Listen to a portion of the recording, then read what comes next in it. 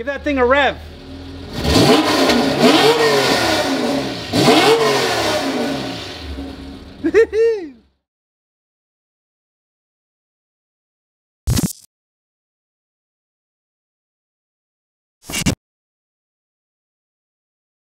Active Aero on a vintage 911? What the hell are you talking about?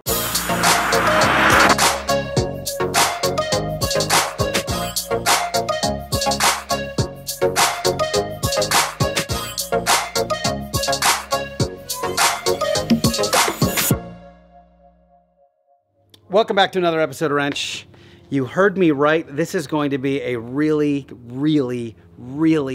cool episode. First and foremost, thank you for watching. I'm your host, Michael. I've been building this car behind me now for about 2 years. This was a 1969 Porsche 911S race car that had been completely carved up that I'm now making back into a Porsche 911 ST street car powered by a twin-turbo Subaru EZ30R. Now, the power does not tell the whole story because the concept of this car is if it comes on a 2022 Mercedes S-Class and I can integrate it invisibly into this car, I'm gonna give it a go. Which brings me to the first part of this show, which is bad news, good news. Bad news is, this car will not be at SEMA 2021, which was always going to be the case. I lost my spot that I had been working towards about a month ago, 6 weeks ago. It's a long story, not getting into it, but it took a bit of the wind out of my sails. Now, the upside of all that is I have more time to do the things I want to do, and frankly, this car deserves a little bit of time and effort. Now, I was following a Porsche 992 a week or so ago, and as we were driving, the rear of his deck lid poked up like a ducktail, and I thought, oh, that's so cool, Active Aero. But then I thought, wait a second, why can't I do Active Aero? Now, if you guys remember a few episodes ago, myself and Caleb from Built Official built this air scoop rear deck lid meant to feed air into the intercooler. Now, I loved the work we did on it. I loved that I was able to fabricate it out of steel, and I thought it was really cool. However, I didn't love how it looked on the car. It was too much flat space. There wasn't enough breaking up the rear. And even though it was just like the rendering minus the louvers, I just didn't love my own execution of it. Part of the issue was the deck lid was really crappy when I started with it. It was all twisted and dented and weird. And it took me forever just to get the thing into normal shape that I could put on the car. 2, like I said, the spacing didn't look great. And 3, the execution of the scoop itself looks like it looks amateur. It looks like my first time doing it because it was my first time doing it. Now, I happened to have a Porsche 964 deck lid that I got from one of my sponsors, Autobahn Dismantlers in San Diego. Now, they get all of the takeoffs from the Singer cars. So they have tons of doors and hoods and deck lids and fenders and anything you need really for a G-body on up car. They do have some early stuff, but if you need anything for your car, I mean, they have a row of fenders 50 feet long. It's crazy balls. Nevertheless, I grabbed a deck lid, which was in perfect condition. And last night I got a bit of a bug up my arse. I had also grabbed a Porsche Boxster motor. The Boxster motor raises the tail on the Boxster. So I did a bit of a number on this rear deck lid. As you can see, I was able to pull off this sort of active ducktail situation. What we're gonna do today is see if I can get the thing fully executed, like on the car, the way it's supposed to be. Now, the craziness on the far end of this is this car is being powered by the Haltech 2500. Because I'm doing a drive-by-wire throttle, and it will know what gear I'm in as I'm driving, I should theoretically be able to execute the mechanicals on this and get the thing to actually go up and down with the motor. Now, down the road, I should be able to connect this thing to the Haltech 2500 ECU, which enables me to put a speed-sensitive trigger on it. So just like that Porsche 992, I should be able to go down the road and after, let's say, 45 miles an hour, make this tail go up. So in this episode, we are going to see if we can get this thing to function mechanically like we want. So where we are here is I've already obviously cut the deck lid in half, and I've started experimenting compared to the video you guys saw with positioning this thing horizontally because I couldn't get it to move past here. So I've got to move this thing back a little bit and keep it horizontal. But then I've got to figure out how I'm going to angle it to get this thing up the way I want. I can't do any of that until I get rid of whatever this material is. It's like a Kevlar or something, and it was stopping these things from doing what they were supposed to do. So, off camera, I'm going to hit this thing with a heat gun, like I did this little edge. It takes forever, so I'm just going to do that, put my headphones on, jam on this thing for a couple minutes, and then get back to you guys once I've got the thing nice and cleaned out.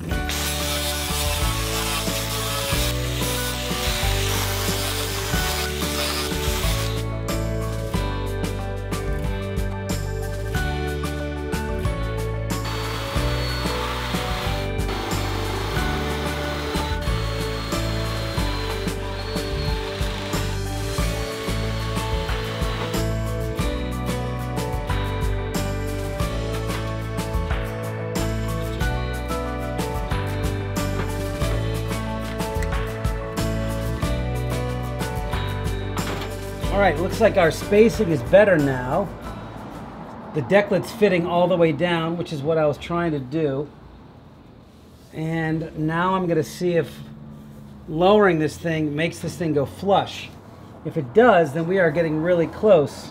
And that means all I really have to do is create a, well, we'll get there in a second. Let's first see if this thing works. Oh, yes. Yeah, dude. Yeah. Yeah.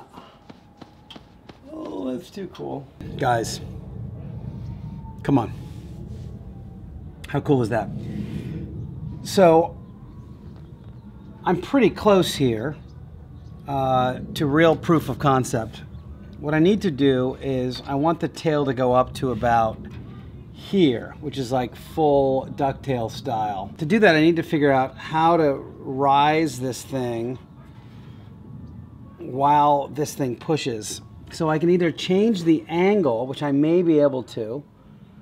I might still be able to angle it a little bit more. The problem is I don't know how much space I have in my engine compartment yet. I may actually have to put the engine in while it's sitting here. I either need to make a bell crank that as this thing pushes, it pushes the tail up, which could be a thing. It might be the thing. Or make some kind of like V here so that as this thing pushes along, look, what would it be doing? It would be like up here. I gotta figure this. I have to do some engineering. So this is really where I want to end up, which is basically the ducktail angle.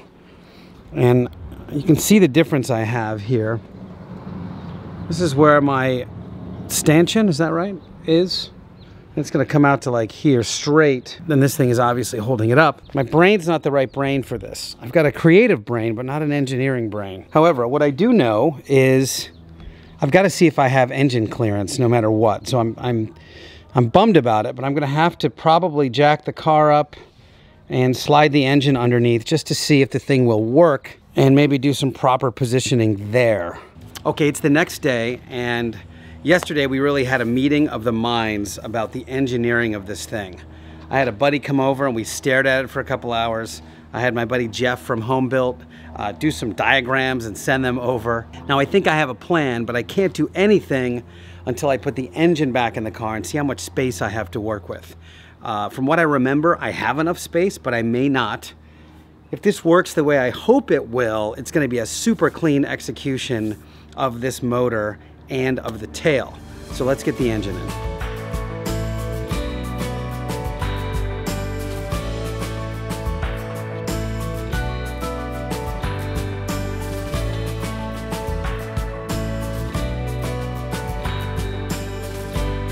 Engine's in. It's relatively close to where it's going to be fore and aft. These are right where they're supposed to be.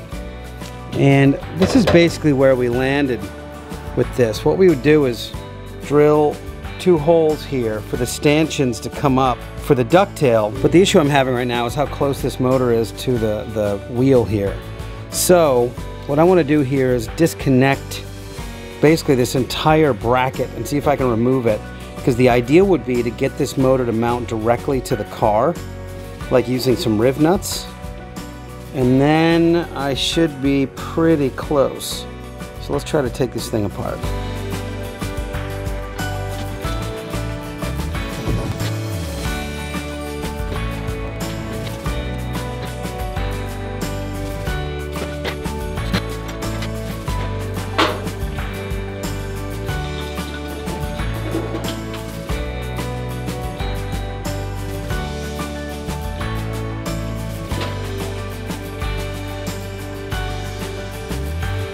Okay, so good news, decoupling the entire motor from that frame gives me a lot more room to work with.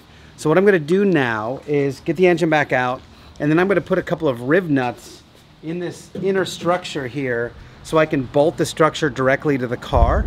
That'll give me a little bit of wiggle room in terms of where to put these stanchions. So that is the next plan. These bolts stick out a little bit right here. So what I'd like to do is mark the inside of this for riv nuts. So I'm going to use this Sharpie to kind of draw on the metal, and I'm going to scrape this thing a little bit so I have 3 spots that I can put riv nuts. In which case I can mount this thing permanently to the car, and then I can drill the holes for these guys, but I can manipulate them because these are all movie. They move around a lot. They're movie. Movie. Would you like to see a movie? Anyway, so that's what's going on in my world right now.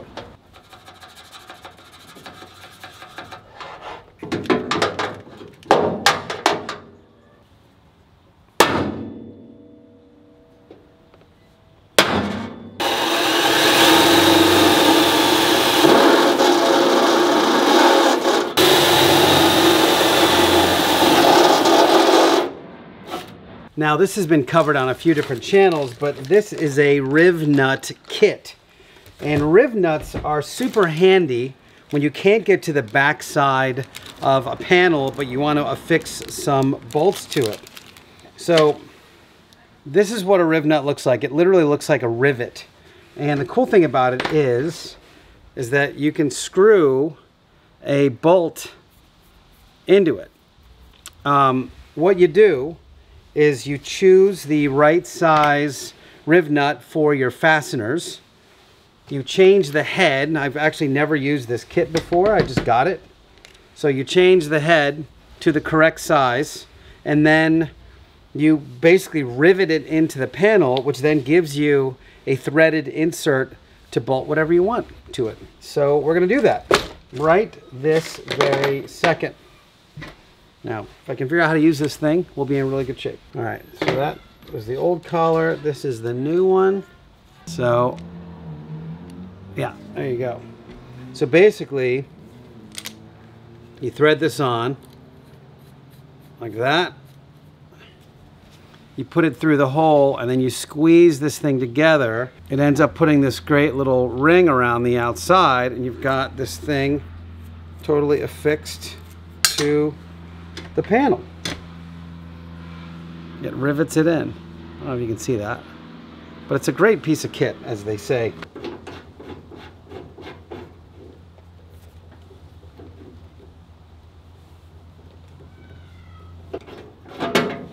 One down. One good, and second one. Yeah, good.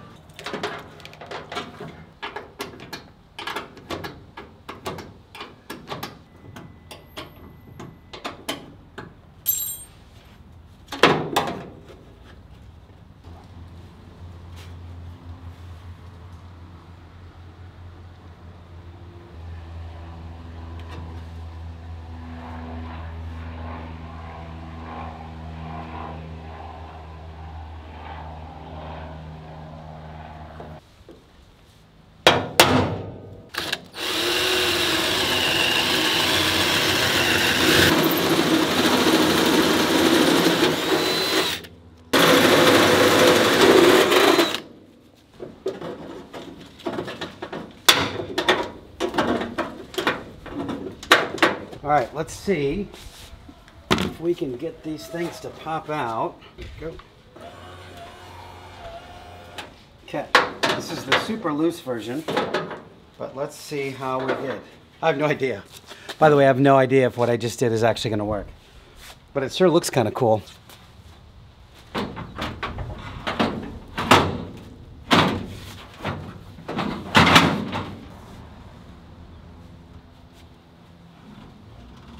Okay, that didn't work the way I'd hoped right out of the gates. I need to give this a little more angle, I think. These things are kind of hitting right here. That's not where we want them to hit. If we can get that going, we'll be in much better shape. I'm gonna try to put a bolt through here at the right angle.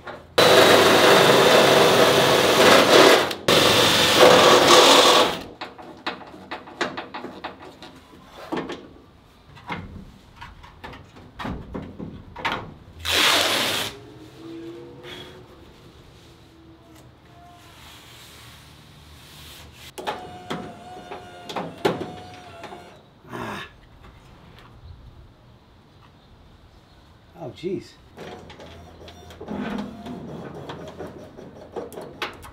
Uh-oh. Okay. Oh, my motor came out over here. Oh, so that's a pinch bolt. I took something out I shouldn't have.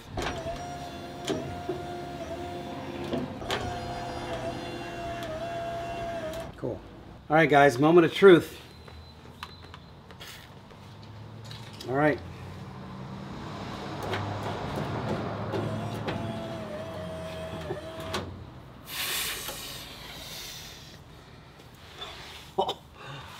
Oh, come on. That is so sick. Come on.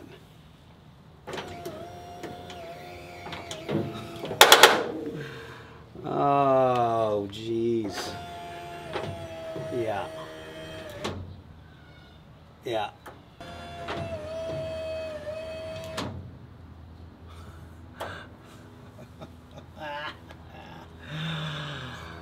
Oh boy.